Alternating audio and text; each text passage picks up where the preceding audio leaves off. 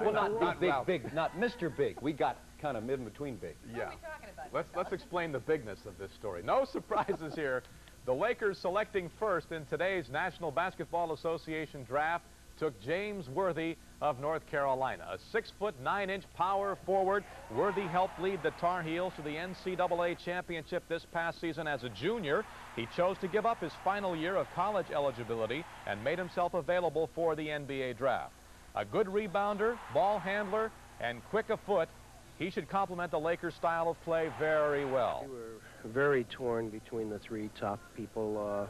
They're all so good. I mean, usually this doesn't happen. Usually there's one or two outstanding, but three outstanding players.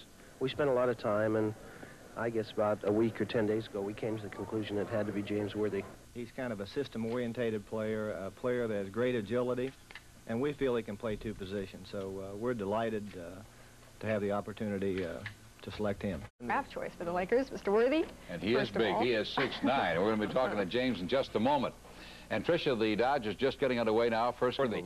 And we don't need any interpretation except the way that John talks. But let me talk to you about the way basketball's going on. What was your reaction when you found out you were being drafted by the Lakers yesterday? Well, I felt very good about the situation. I feel fortunate to be coming to a great organization, and they are very successful, and I would just want to continue to contribute as much as I can in effort to continue the success that they already have. Do you feel, with the success that they've already got, that you'll be able to get into that starting lineup right off the top?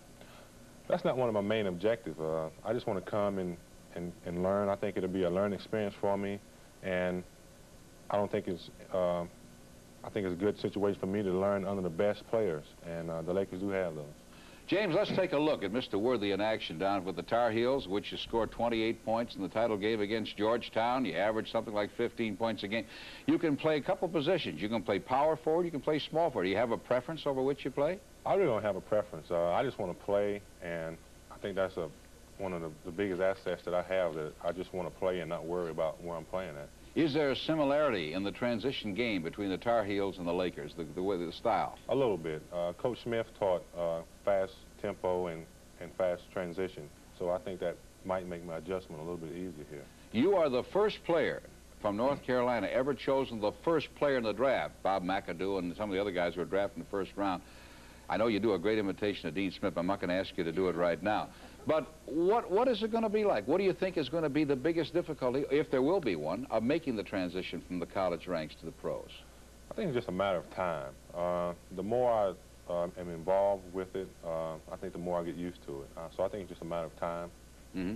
Did you follow the Lakers in their NBA playoffs? Did you watch them on television? I saw a few games and tried to study them as I watched them. Mm-hmm. Now, you haven't got an agent yet, I'm told. Is that going to be the first order of business, or do you expect any difficulties in coming to a contract to settlement with the Lakers? I don't expect it to be any problem at all. I'm in the process of getting an agent right now, and I think that will be the next thing in line. All right.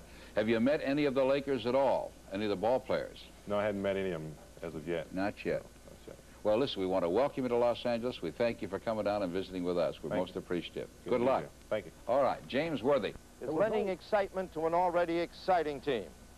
This is his story. The final game of the 1982 NCAA basketball tournament. Led by James Worthy, a brilliant forward only in his junior year, the North Carolina Tar Heels defeat Georgetown to win their first title in 25 years. Worthy is named MVP, decides not to finish college, forfeits his senior year of eligibility to enter the NBA hardship draft, designed to permit financially ailing college athletes an opportunity to cash in on their talents prior to graduation. In Los Angeles, the star-studded Lakers defeat the Philadelphia 76ers to win the NBA championship. While Los Angeles is only 3,000 miles away from Chapel Hill, North Carolina, the Lakers are light years away from the Tar Heels in caliber of play and in lifestyle. They are not so much a team of ball players as they are a team of celebrities. Magic Johnson, Kareem Abdul-Jabbar, Bob McAdoo, Jamal Wilkes, Norm Nixon, Michael Cooper, even their Hollywood-style coach, Pat Riley, a former broadcaster, and almost overshadowing the team, Jerry Buss, their freewheeling and flamboyant owner. L.A. has selected Worthy #1 in the draft.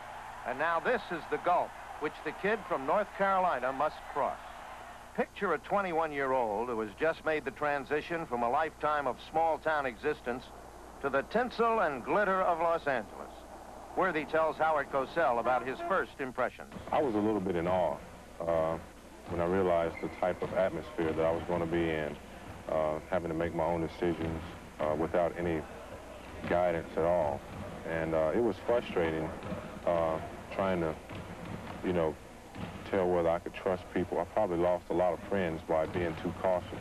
What friends did you lose specifically? And how do you know you lost them out of caution and awe, as you put it? Well, I was so cautious. I had heard so much about the big city in Los Angeles that I had sort of stereotyped it. And I was just wanting to be left alone.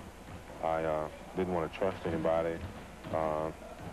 And, you know, later I realized that everybody isn't out to get you. I realized that there are some friendly people, but at the time I was just a little bit too cautious.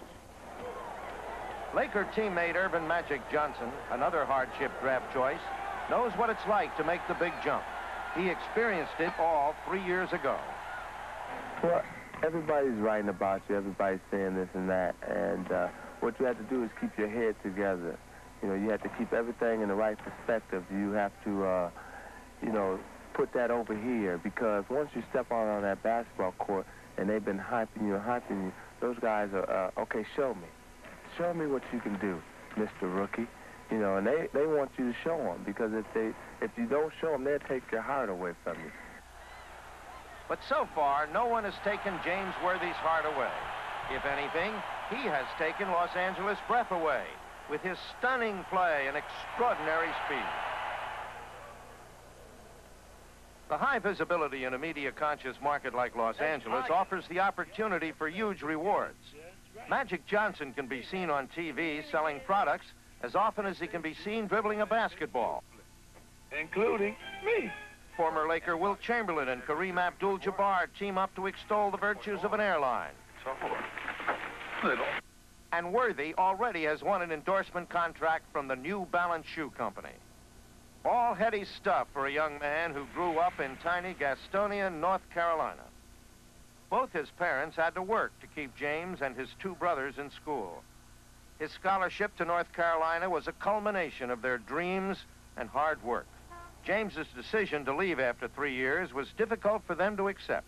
How did your parents react when you told them that you wanted to leave the University of North Carolina, play in the NBA, in effect, become a hardship case? I think they were shocked at first. They didn't want me to leave school. They wanted me to finish and get a degree on time. And I had a hard time convincing them that I wasn't quitting school, that I was just giving up my last year of collegiate basketball, and I still had full intentions of finishing school. Worthy seems to have matured beyond his years, a quality appreciated by Coach Pat Riley. He has an air about him that he just wants to be part of the group. And again, a lot of players that come out of college as the #1 pick in the whole draft may feel like they should get more playing time, or they come in and make a name for themselves. He really blended in very well when he came and respected the territories of all the players that have really established their reputations, and his performance and his attitude opened the door for him to be accepted by the guys, and I think that was very important.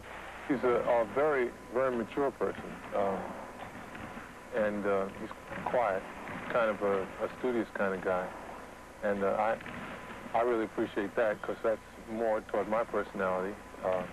I'm not the life of the party type, and meeting somebody like James who can talk about some things other than the most obvious it's refreshing. I appreciate that. James he's just fit it right in. I mean, it's just like a puzzle piece, just fit right there, and you know, everybody's excited about having him on the team. So, on both a personal and professional level, James Worthy seems to be making a successful transition.